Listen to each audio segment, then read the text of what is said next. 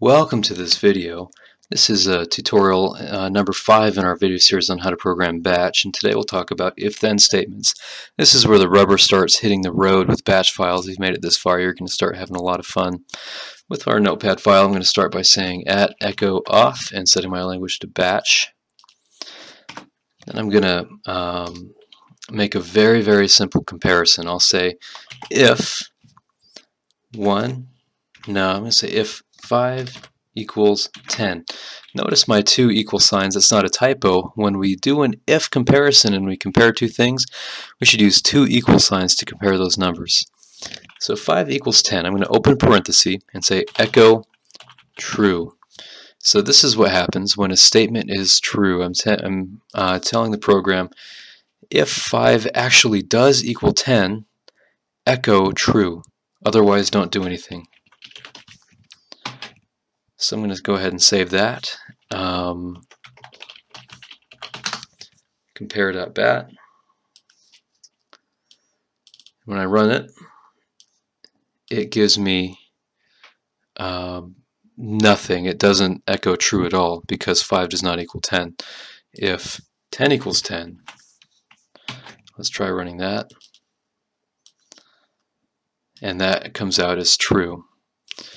So if we want it to do something if the statement is false, then I can say else, and open parenthesis again, echo false. And if I run that, we get true, and if I adjust this to be 0 equals 10, I get false. So we can differentiate between do this if it's true and do this if it's false. Since you don't want to have to type numbers that you already know aren't equal into code to use it for batch, this is a pretty useless program. If I make it slightly more useful, I can say echo type a number and then set /p number is equal to, and gives a little caret to type on. I can say if the value of number, we use parenthesis signs, of course, to differentiate the value of number versus the number variable, equals 10. Now, it asks me to type a number. I'm going to say 5. 5 does not equal 10. So now, type a number 10, and it does equal. So now you can use your user inputs to determine if something is true or false. This is a little bit more useful, but let's go maybe even more modular. If I want to do more than one thing, if this is true, it's going to be very difficult because I have to fit whatever I want to do in between these parentheses. So I'm going to, first of all, get rid of my else statement for simplicity's sake right now. And I'm going to say, after this open parenthesis, enter. And then after this closed parenthesis, enter. And the computer says, I've got an open parenthesis. And so I'm going to read everything and do it until I hit a closed parenthesis if the statement is true. If the statement is false, I'm going to find this closed parenthesis and then continue on after that closed parenthesis because I don't want a false statement to have anything done that's in between these parentheses. So in this case, I'll move this pause inside the parentheses. So now I've got two different commands in the parentheses. I've got a true, or I've got an echo command, and I've got a pause command. And you'll see that our program is able to do two different things. So if 10 equals 10, then it knows to say true, and it knows to pause. So it successfully read these two lines.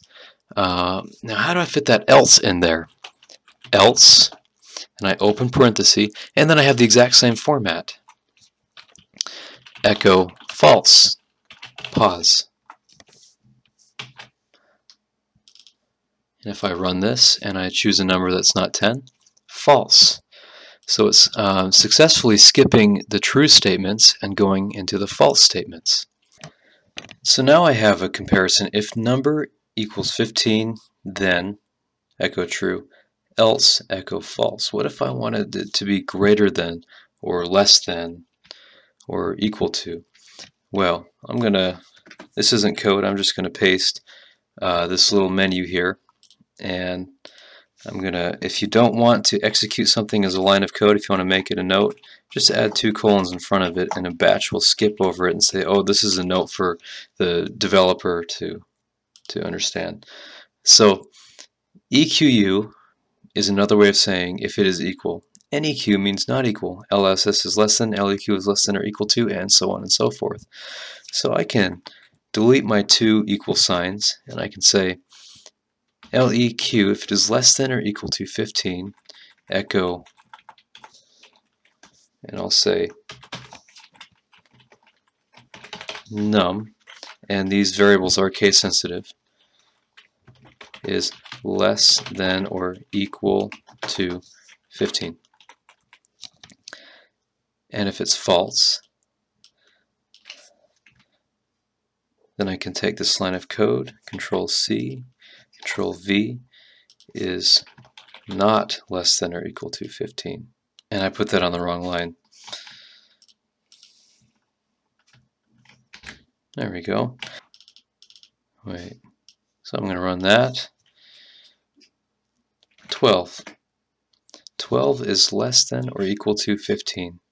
And if I do the opposite, 18. 18 is not less than or equal to 15. So we're getting true logical statements. I'm going to put these in the description if you need to reference them. Another thing, we can invert the statement by saying if not number is less than or equal to 15. And that will just make the opposite logic true. In this case, if I enter 18, 18 is less than or equal to 15 because it makes the opposite true. So if not is a good statement inverter. Now what if there was more than one case that I needed to look through? What if I needed to know if it was exactly 100 or something like that? Then I would say if, and I have my statement if it's true, and then I have else, and instead of just else I can say if, and then have a whole nother set of things. Let's say else if number is equal to 100, then do this, and so on and so forth. So you can have many if statements within one if statement. Hope that doesn't get too confusing. It can help to indent with every if statement, so you can differentiate what's what, but there's a lot of different ways of handling if-then statements. No particularly correct way. Some ways are less confusing than others. This is especially useful if you want to make a menu of some sort. So I can say, what would you like to do? Math, and we know how to do math from our last video with the set/a command. Echo, I'll put a 1 here.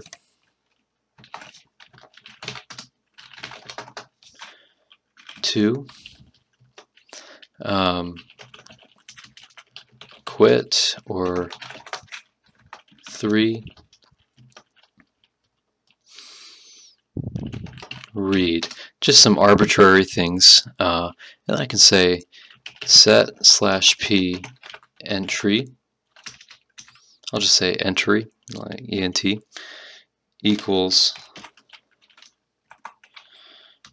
and I can say if entry, and I'll use the value of entry. So if the user chooses 1, if entry equals, and I use a double comparison 1, go to math, and then I can say math.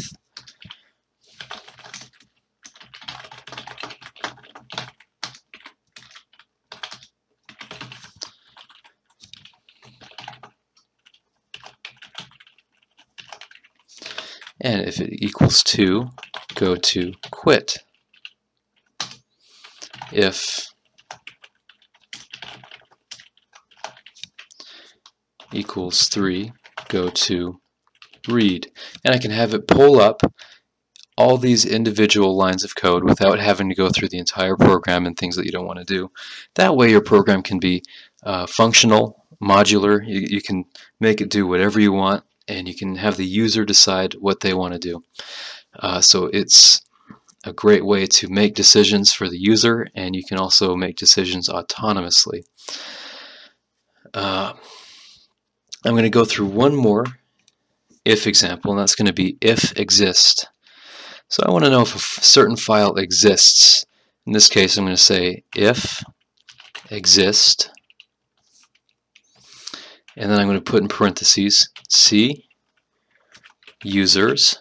Now every computer has a different username, and so if I were to run this file on a different computer, then it wouldn't recognize the username. So to get around that, username in percent signs slash compare.bat if exists echo true, else echo false. And I better add a pause.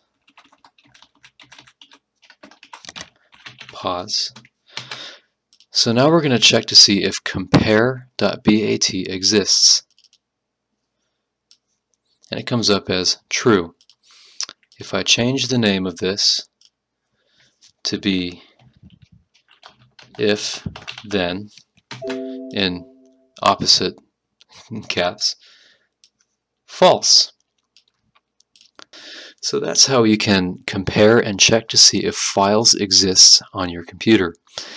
I think that's a good segue into starting to learn how to interact with other things on your computer, such as copying files, deleting files, renaming files, hiding folders, and all sorts of things. So we're going to look into more of how to change and interact with things, such as files on your computer, in our next video. I think we'll cover start and stop programs in our next video. If this has been helpful, please subscribe, and I'll see you next time.